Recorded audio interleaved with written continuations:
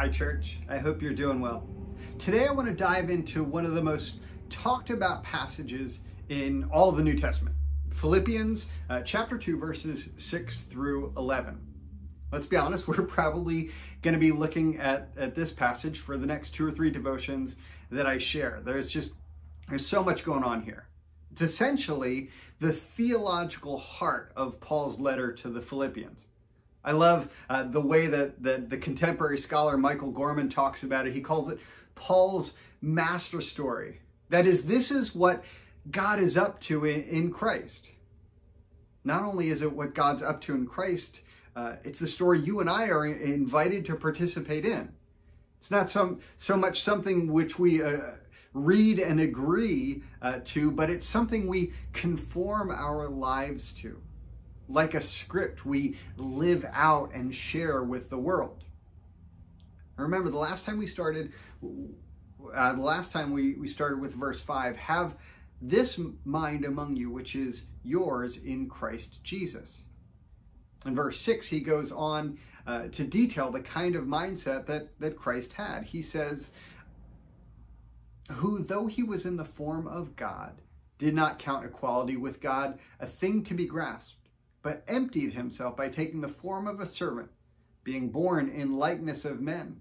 And being found in human form, he humbled himself by becoming obedient to the point of death, even death on a cross.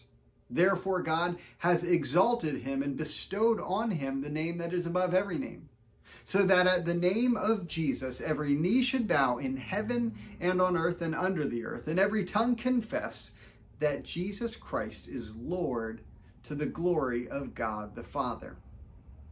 So I thought we would start out today by unpacking and highlighting some of Paul's theology, or Paul's Christology as we find it. The first thing that Paul tells us is that Christ was in the form of God and did not count equality with God a thing to be grasped.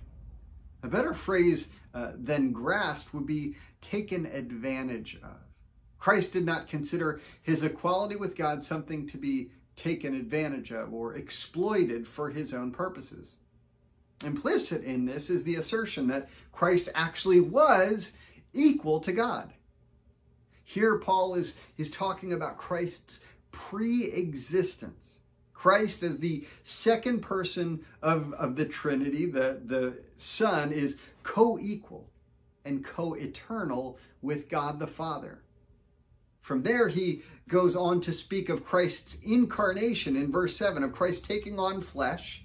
And then he speaks of Christ's crucifixion in verse 8, his ascension and exaltation in verse 9, and ultimately speaks of Christ's future role as the judge of all things in verses 10 and 11. In a few brief lines, Paul sums up what needs to be known about Christ. Now, is this exhaustive? No. It says nothing about the signs and wonders that he performed or the things that Christ taught. It says nothing of Christ's ongoing priestly role as our intercessor in heaven. But could you share this? Could you share this good news with a friend or a family member? Maybe share it with a coworker. Could you share this and feel confident that you clearly portrayed the person of Jesus? You sure could. So what's stopping you?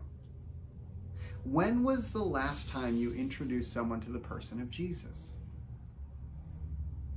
May God open the door and give you the opportunity and boldness to make an introduction. May the grace of our Lord be with you.